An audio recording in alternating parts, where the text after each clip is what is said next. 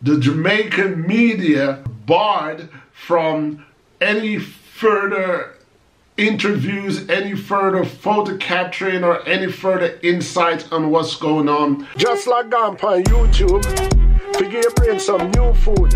Hello people, and welcome back to the channel. If this is your first time on the channel, a special welcome to you. I ask that you check out the rest of my videos. If you like what you see, give them a thumbs up, leave a comment, but more than anything, I'm asking that you subscribe to the channel.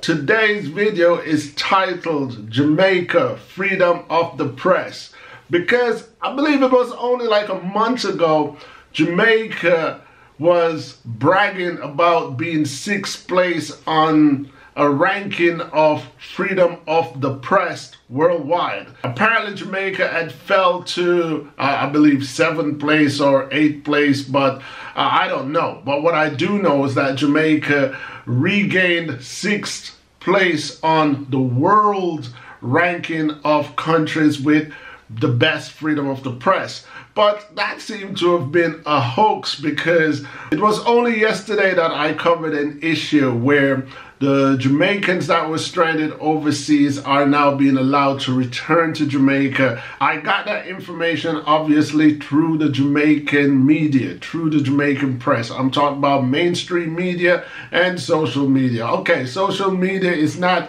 official, but the mainstream media like the Observer, the Star, the Gleaner, CVM, TVJ, those are the official mainstream media in Jamaica, and that's where I actually got the information.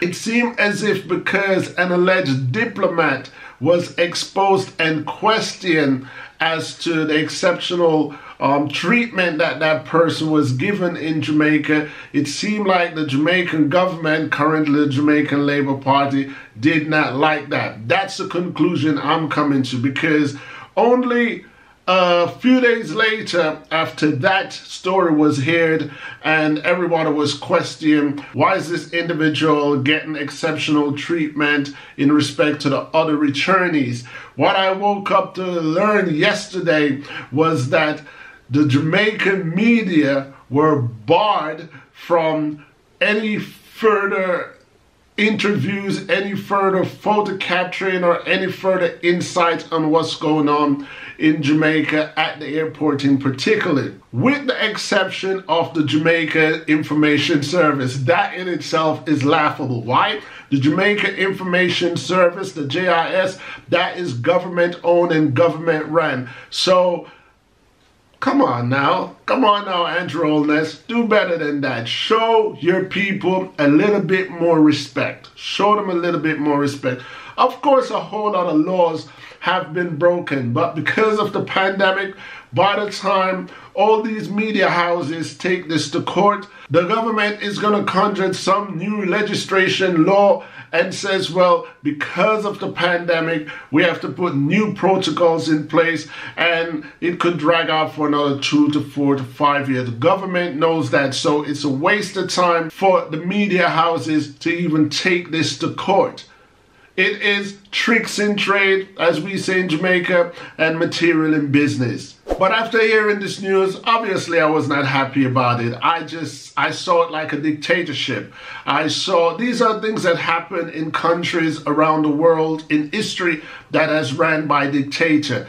The media, if you can shut down the media or control the media, then that's just control. That's not freedom of the people, and that is not freedom of the press. So I deliberately titled this one Freedom of Depress. Look at it. I spelled it as Depress. I'm not trying to chat patois here, so don't think for a second that I meant freedom of the press. I meant freedom of depress, meaning something is being suppressed, it's being stifled, it's being unaired. And I did not respect that from Andrew Holness administration. But the more things change, the more things remain the same, because these are things and behavior that would have taken place in the 1980s. Keep the people in the dark, keep them dumb, keep them blind, so we can do whatever we want to do with the country. And when I say we, I'm not even talking about the reigning parties. When I was a child, I used to believe that the suppression and the depression that the ghettos or the Jamaican citizens felt. I used to think that was just being done by greedy politicians that just want to fatten their own pockets. But as I got older and understand politics a lot more, I get to understand that it's outside influence that have the Jamaican government like this, puppets on a string, and dictate how the Jamaican government should actually treat its people. So in other words, I'm pretty much saying this right here, where the Jamaican media were denied access to the airport, my honest belief, this is my opinion, and I'm free to have my own opinion, that right there was instigated and instrumented by outside forces. And Jamaican, I understand, we're not a rich country, even though we have resources to be rich. We have natural resources in Jamaica to be rich. Of course, we don't have oil and we don't have gold. But look closer at Jamaica. We have what it takes to be independent. But we're so used to leaning and the big dogs for so long.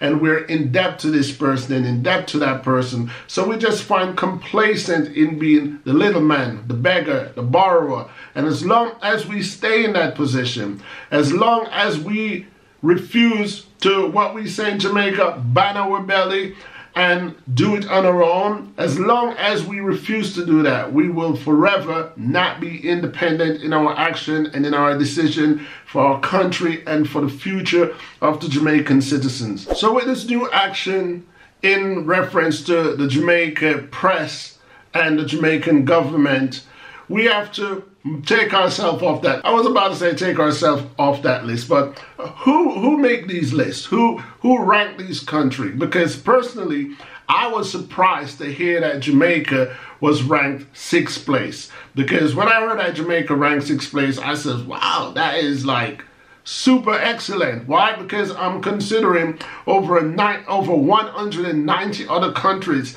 and I'm thinking, Jamaica?